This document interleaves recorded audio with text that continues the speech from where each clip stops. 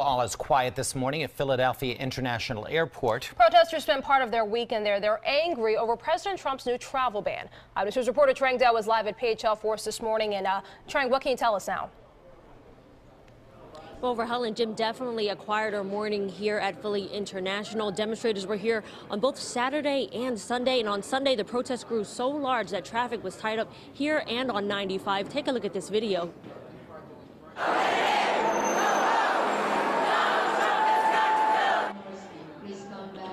Several thousand protesters gathered outside Terminal A at the Philadelphia International Airport on Sunday. The protest began Saturday amid reports that people were being detained at the airport under President Trump's executive order on immigration.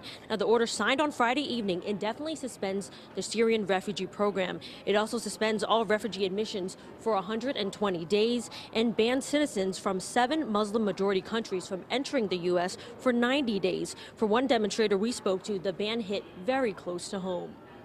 I am feeling humiliated because I am Muslim, I am Syrian, and we're just like, we're not welcome here anymore. That's what I feel. And I don't feel safe anymore.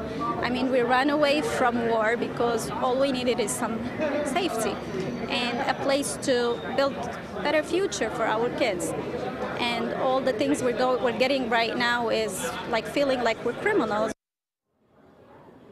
And in a statement last night, President Trump denied that this ban had anything to do with religion. He says visas will again be issued to those countries once policies are reviewed. In the meantime, all detainees at the airport were released Sunday. But for now, we're live from Philly International Airport. I'm Trang Dell, CBS 3 Eyewitness News. Jim and Rahel, back to you. All right, Trang, thank you.